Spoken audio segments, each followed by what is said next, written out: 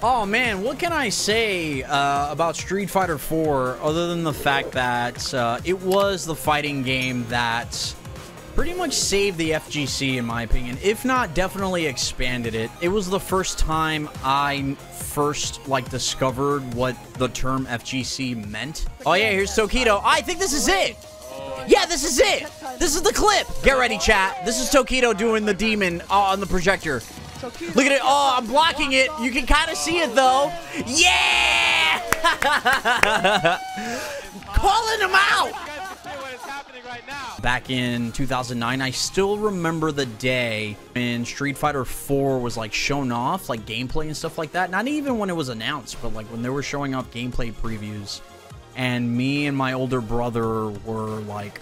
We were getting so excited about it because we grew up playing Street Fighter, obviously, you know, playing the Alpha games and things like that, the EX games, playing Marvel vs. Capcom and having Street Fighter characters in there, you know, the CVSs of the world, CVS 2 and things like that. And yeah, man, I'll never forget the day that one of his friends at the time came over and he had a copy of Vanilla Street Fighter 4. And I remember we were playing for several hours. Like, we pretty much started, like, at 1 p.m. and didn't stop playing until, like, I don't know, like, 6 p.m. or something like that. So, like a 5-hour session or whatever. Which, at the time, for us, that was a long time for a fighting game. And I remember, like, I had fought him, because he was really good. My brother's friend, Snapshot's friend at the time, was really good at Street Fighter 4. At least at the time he was. But no one really knew how to play.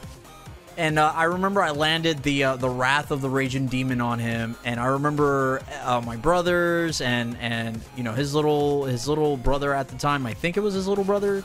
They all got hyped. They're like, "Oh my god!" I still lost, but it was cool because at the time, dude, I was a kid. 2009 was a long time ago, chat. It didn't feel like it was long ago, but it was a long time ago. I was basically still a kid. Yeah, man. And the reason I picked Akuma was because I just love the character so much. He was so freaking cool. And in my opinion, this is like one of the best iterations of Akuma in Street Fighter history, in my opinion. He had so many cool things. Really easy moves.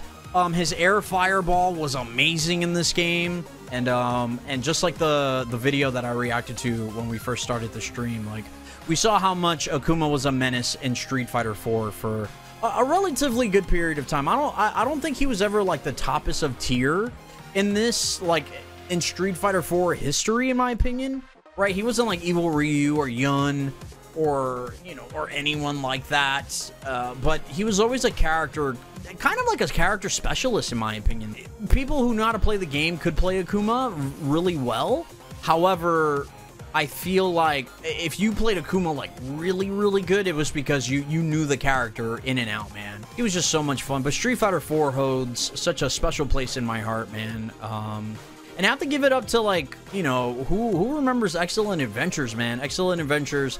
I know with all the controversy with Gootecks now, or over the last couple of years, unfortunately, and, you know, Mike Ross obviously leaving the show and stuff like that affected that, but I was one of those people who grew up watching Excellent Adventures, man, and watching that, honestly, is what propelled my love for Street Fighter, if I'm being honest. I don't know if anyone in chat knows about Excellent Adventures, which was a YouTube series that was created by Gootecks and Mike Ross. Literally, they would play Street Fighter 4 and bring special guests, like pro players and just people who contributed to the scene at the time, and they would hop on ranked and stuff like that, and it was just so much fun, man, at the time. Yeah, man, it was such a cool era. It was the first time I was watching tournaments consistently, like I remember watching Canada Cup for the first time and seeing these players, you know, do first to 10s and stuff like that. It's the first time, not even the first time I heard of Daigo, but, like, seeing Daigo play a whole bunch, and Fudo, and Tokido, and Mago, and K-Brad, and all of these, you know, all of these, like, fighting game players, it was so cool to get into, man. And I really owe Street Fighter 4 tons of credit because, again, it was the game that got me seriously into fighting games and why I would always at least give fighting games a try. I was never really good at this game.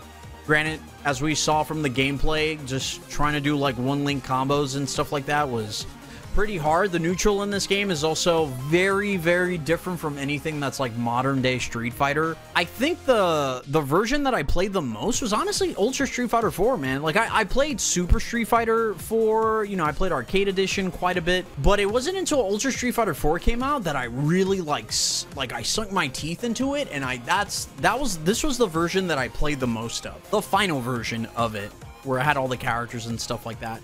But I think that's it. Ultra Street Fighter 4 was the height, in my opinion. It was the height of the game.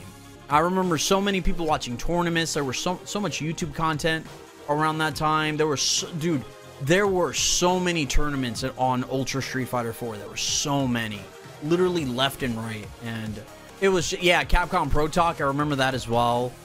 So I owe so much to this game, man, and in my opinion, man, this game had some of the best characters too, man. If we're just talking Akuma-like characters, we just tried a little bit of Oni, and I wish I had more time to learn the character and figure out how to play against him. Or sorry, figure out how to use him and stuff like that, because, geez, man, freaking Oni was such a cool character. Evil Ryu obviously was a very notable character. He's like one of the best characters in the game. And I remember Daigo hurting tons of people with him in tournaments. I remember even one time when remember when Snake Eyes, remember that one tournament where he was like, all right, I'm not using Geef anymore. I'm just gonna switch to Evil Ryu because he's like top tier and I'm trying to win this tournament. I remember he switched to Evil Ryu just because he was going up against a really bad matchup, man. My point is that there was some really cool characters in this game, and once again, Akuma was the one, man. He's not the character that I stuck with the most, to be honest with you. My main in this game was Guile. I played a whole bunch of Guile in this game, and I feel like I'm still relatively comfortable with him, all things considered.